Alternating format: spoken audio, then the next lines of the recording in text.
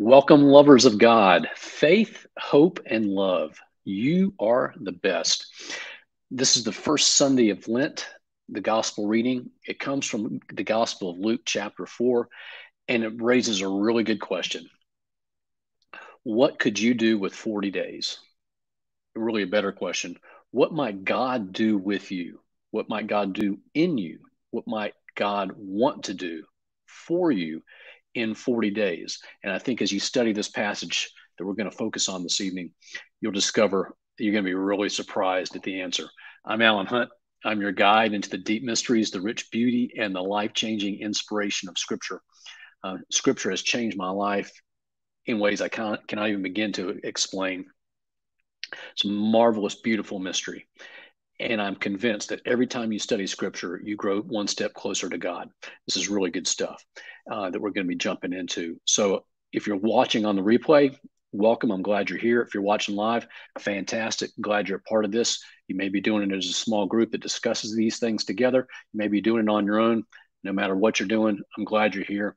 Share it with your friends. Let's jump right in, lovers of God, shall we? What God can do in 40 days. You're going to be amazed. Comes from the Gospel of Luke, chapter 4, verses 1 through 13. And as I shared with you, this is the reading for Sunday Mass, the first Sunday of the the first Sunday of Lent. It's a very familiar story.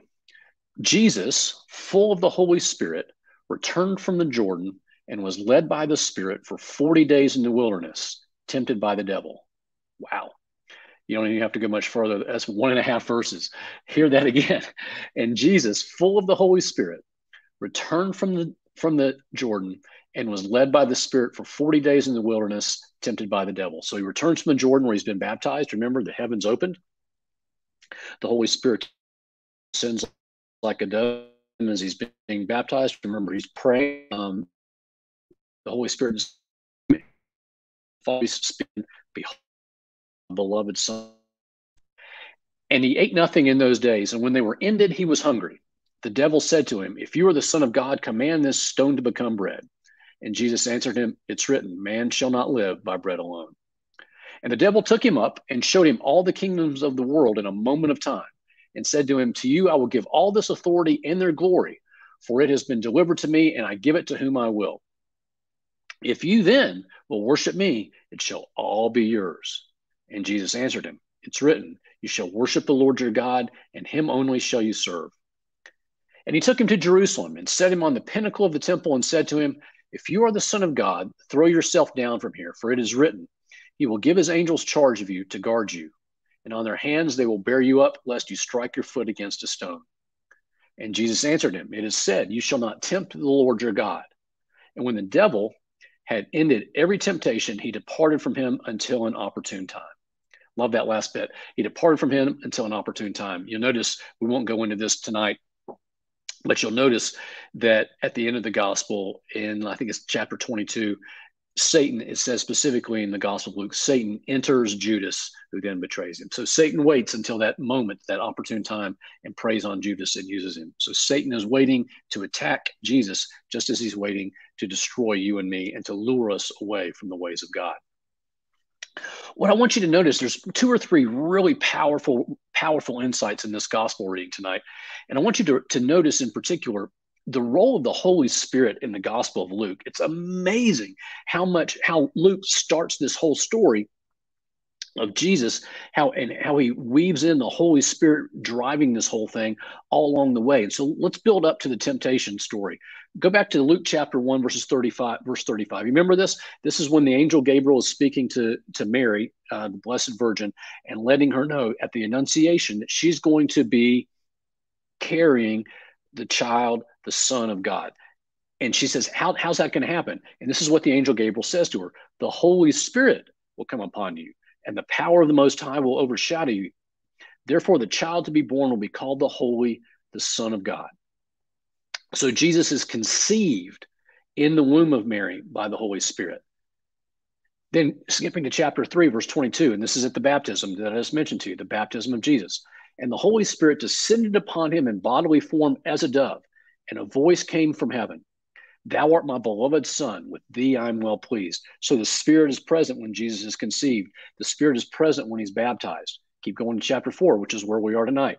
And Jesus, full of the Holy Spirit, returned from the Jordan and was led by the Spirit into the wilderness.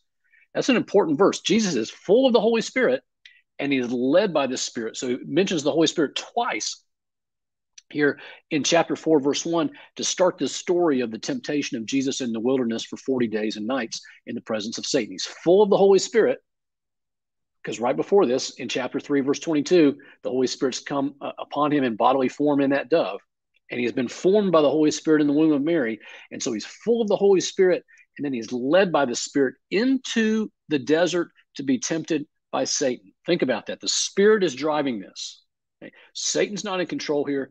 The Holy Spirit is in control here. The Holy Spirit leads him into the wilderness so to be tempted by Satan. The temptation. Verse 13, the very next thing, and Jesus returned in the power of the Spirit into Galilee. So after Jesus endures the temptation from Satan, he's nourished by the Spirit, and then he's led by the Spirit back into Galilee to begin his ministry, to begin healing and teaching and preaching and loving and sharing with people.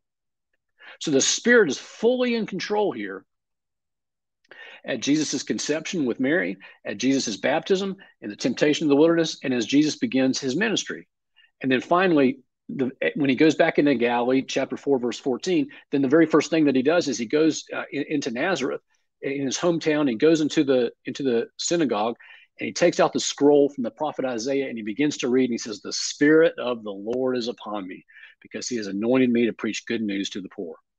So you see what Luke is doing here as he introduces Jesus in these first 4 chapters, from the Annunciation to Jesus at Jesus' conception, to his baptism, to being driven into the wilderness to be tempted, to then going into Galilee for his public ministry, to then reading from the prophet Isaiah. As Jesus begins his ministry, begins his public life, the Holy Spirit has been present and saturating him and saturating this and is driving the agenda. This is not just something happening in history. This is the Holy Spirit driving all this to be. Now, why does that matter to you and me? Well, it's a big deal. Here's why. Because notice there in chapter 4, the gospel reading this week, twice in verse 1, it says, Jesus, full of the Holy Spirit, was led by the Spirit into the wilderness to be tempted by Satan. So Jesus is not going out there on his own power or on human power. Jesus is not being left to resist Satan and resist evil just by his own willpower or by some other kind of strategy, some kind of psychological program or what have you. Right? No, there's something far greater here. The presence of God, the Holy Spirit, is offered, available, and effective. That's what sustains Jesus in the wilderness. And that's really important for you and for me. Because let's be very, very honest. You and I are going to be tempted. You and I are going to struggle. There are times when Satan is going to look for that opportune time, just as he did with Jesus. If Jesus wasn't exempt from Satan, if Jesus wasn't exempt from temptation, how could you and I possibly think that we will be exempt from that? And Lent is a really, really good time to remember that. We'll get into that more in just a bit. But the point here that Luke is making is that the presence of God, the Holy Spirit, is offered to you. Don't feel like you're resisting temptation on your own. The Holy Spirit is being offered to you. The Holy Spirit is available to you. The Holy Spirit is effective. There is no better way to resist the power of evil, to resist temptation, than to draw on the Holy Spirit in our lives. How do we draw on the Holy Spirit? By studying the gospel like we're doing right now. How do we draw on the Holy Spirit? Through a deep prayer life, just like you and I talk about regularly in this Bible study. How do we draw on the Holy Spirit? Through the sacraments, the sacrament of the Eucharist, as we take Jesus into ourselves and we were surrounded by the Holy Spirit, allowing that Spirit, calling on him because he's being offered to us, he's available, and he's effective. Now, second thing I want you to notice as we think about the temptation of Jesus in the wilderness for 40 days, first is that power of the Holy Spirit. The second is, I want you to notice the pattern in Scripture of the 40-day, what I call the 40-day pattern. Think back to Moses in Exodus chapter 34, and this happens several times in the book of Exodus. I'm only picking one tonight. And he was there, this is Moses, and he was there with the Lord 40 days and 40 nights. He neither ate bread nor drank water, and he wrote upon the tablets the words of the covenant, the 10 Commandments. So when Moses is receiving the word of God, when he's receiving the commandments of God, he's receiving the covenant, he's on top of the mountain with the Lord for 40 days and 40 nights, fasting. See that? I mean, so any Jew who's reading this Gospel of Luke reading would have recognized, okay, Jesus is following in this pattern of Moses, 40 days and 40 nights in the presence of God, fasting and praying, seeking, listening. Same thing happens to Elijah, another great Old Testament Hebrew Jewish prophet in 1 Kings chapter 19. And Elijah arose and he ate and drank and went in the strength of that food 40 days and 40 nights to Horeb, the mountain of God. So Elijah has a meal, and then he goes and he fasts for 40 days and 40 nights as he goes to the mountain that God's calling him to, Mount Horeb, to listen and to be in the presence of God. So this 40-day pattern that's consistent with in these great stories, particularly of the great leaders, Moses and Elijah, those are going to be echoing in the head of any Jewish reader of the Gospel of Luke as they hear this. They're going, okay, this is very much like Moses. This is very much like Elijah, 40 days fasting, praying in the wilderness. And you even have the 40 days to a lesser degree in the story of Noah, right? In Genesis chapter 7. For in 7 days I will send rain upon the earth 40 days and 40 nights. This is God speaking to Noah. And every living thing that I have made, I will blot out from the face of the ground. And Noah did all that the Lord had commanded him. So so Noah is being instructed by God to build the ark, and then to take all the living creatures onto the ark, and then to stay put for 40 days and 40 nights. So there's something powerful. There's something spiritually rich about this 40-day pattern.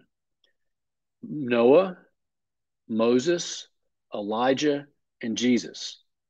And so as you and I begin Lent, the 40 days, not counting Sundays, leading up from Ash Wednesday to Easter, there's a reason for that 40 days. There's a reason why it's 40 days. It's built on this 40-day pattern of Moses, Elijah, Noah, and Jesus. There's something spiritually powerful and dynamic about that 40-day pattern. So much so that even when you go into Deuteronomy with the people of Israel, check this out. This is Moses speaking to the people of Israel, and he says, "And you shall remember all the way which the Lord your God has led you these 40 years in the wilderness, that he might humble you, testing you to know what was in your heart, whether you would keep his commandments or not. And he humbled you and let you hunger and fed you with manna, which you did not know, nor did your fathers know, that he might make you know that man does not live by bread alone, but that man lives by everything that proceeds out of the mouth of the Lord." So here, instead of 40 days, it's the 40 years. At the end of the 40 years of wandering in the wilderness, you remember the Israelites have left Egypt. Moses' leadership to them, they continue to grumble and moan and complain and murmur, and God lets them wander in the wilderness for 40 years before he takes them into the promised land, you remember? And as they're perched on the precipice, or they're perched on the edge of getting ready to go into the promised land, Moses reminds them of this. He says, we've been out here for 40 years. Now, it's not 40 days, it's 40 years.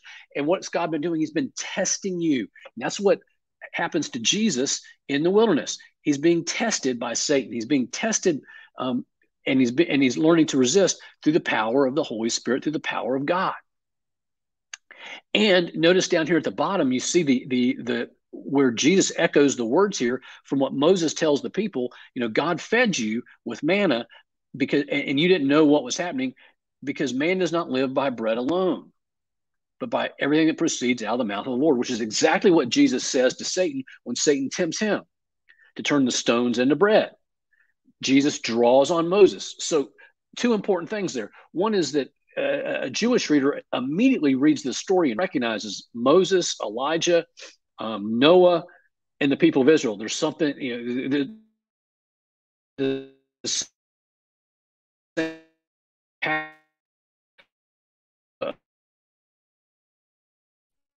the power here of the 4 why Lent is so powerful for us is that it's built on this biblical pattern of the 40 days and what God can do when we really make ourselves available to Him and fast and pray, and in our case, fast, pray, and give alms. I love this old painting from Salvador Dali. I think I've shared with you before. He's my favorite painter, and this is one of his. Michelangelo had a painting of the tempting of Saint Anthony. Many painters. The story of Saint Anthony leaving his riches and moving into the desert in Egypt has inspired artists and Christians for almost 1700 years now. But this is Saint Anthony of the desert. And this is him down in the bottom left corner as he's going into the wilderness to be tempted and going into the desert. And all he's armed with is the cross. And here's all the caravans of temptation and all the caravans of the cares of the world, voluptuous women and opulent wealth and all the temptations of the world. They're luring him in the desert to not leave behind his old life of being wealthy and having a comfortable life, to not give himself completely over to God. And so there's something about that, going into the desert and being armed only with the presence of God. Jesus is obviously is God. He's surrounded by the Holy Spirit. You and I have that Holy Spirit made available to us. It's offered to us, and it's effective. The Holy Spirit is effective for us. And there's something powerful about this 40-day experience that what you and I are embarking on in Lent can be and will be if we actually draw on that Holy Spirit and really apply ourselves to it. So again, the Holy Spirit, as you and I go on these 40 days of Lent, we don't have to resist evil on our own. The presence of God in the form of the Holy Spirit is offered to you and me. The Holy Spirit is available to you and me, and the Holy Spirit is effective. That's what Lent is about. As we pray, as we fast, as we give alms, which are sort of the three traditional Catholic devotions or the Catholic mechanisms or applications for really pursuing Lent with vigor and with intentionality. How are you going to pray differently to draw on the Holy Spirit? How are you going to give differently? And how are you going to fast differently?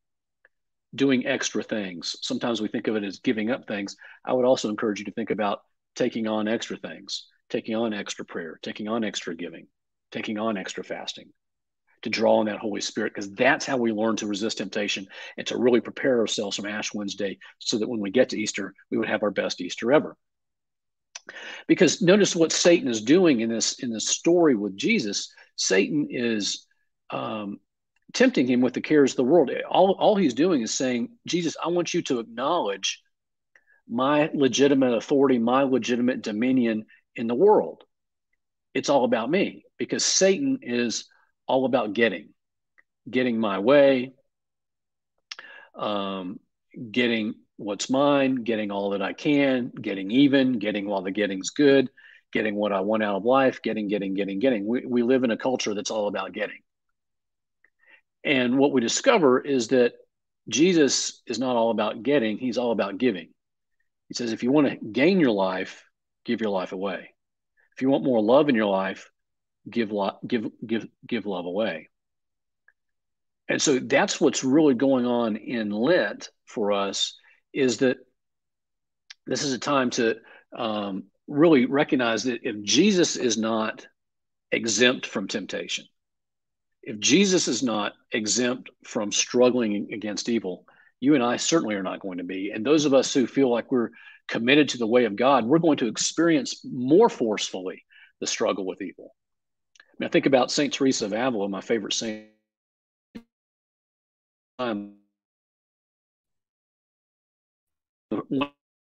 For she read it, this is what woman would. Her insight that the closer you get to God, the more you're going to struggle with the presence of evil, the more you're going to struggle with evil and try to resist that. Because what happens is, as you get closer to God, first of all, you're more aware of how sinful you are.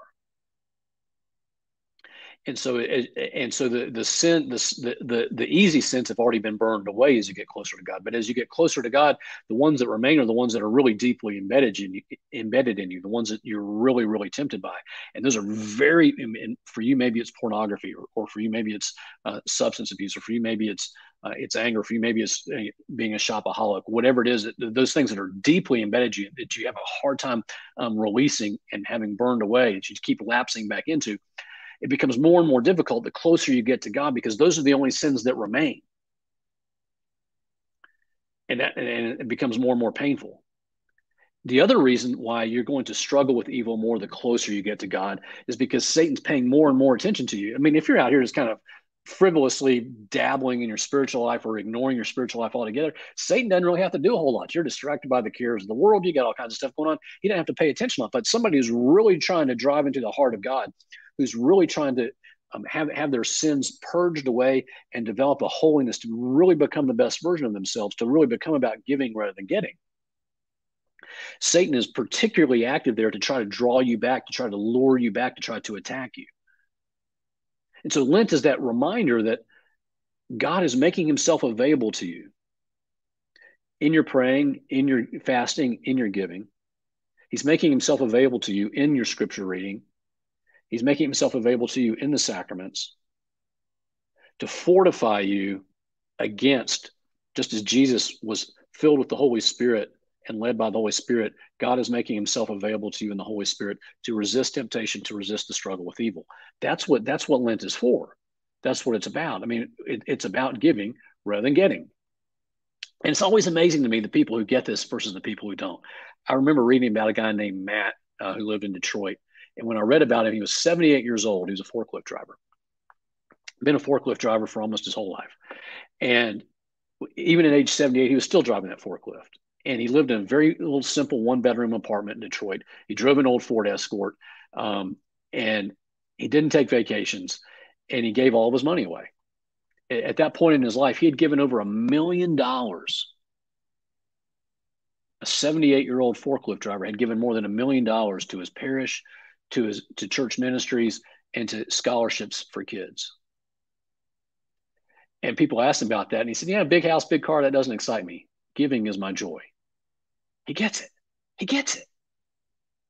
Satan is all about getting. Jesus is all about giving. And Lent is this marvelous time for you and me to reorient ourselves. And if you look around your life, and you look around your parish, and you look around your community, there's all kinds of people who get it. You find a woman who's leading the teenagers at your parish to give her faith away. You find the three business leaders who pull together each year to take a group to Honduras to serve the poorest people in the Western Hemisphere, giving their love and their faith away. You find men getting together early in the morning at the parish or at a fast food restaurant to meet, to pray together and to encourage each other, to share the faith together, because they want to be about giving rather than getting. Using Lent, using the prayer, using the fasting, using the almsgiving to really drive into the heart of God. That's the goal. What could God do with you in 40 days? So my two questions for you this time are, first, what does God want to do in your life over the next 40 days? Not what do you want out of the next 40 days, but what does God want to do in your life for the next 40 days? You're embarking on this great journey of Lent. What do you think God wants to do? Dream about that a bit. If you're doing this as a small group, whether live or on the replay, discuss that with each other. What dream with each other? What does God want you to do? What does God want to do in your life for the next 40 days? And then secondly, what steps can you take to draw on the Holy Spirit when you're tempted?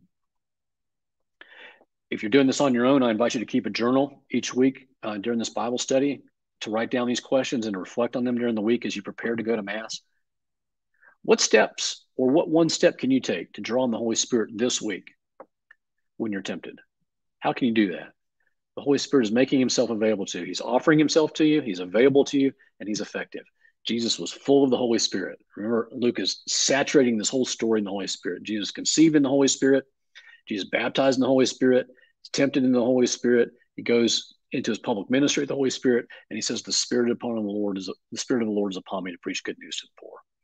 How are you drawn on that Holy Spirit? Discuss together. If you're on your own, journal, pray a bit about that.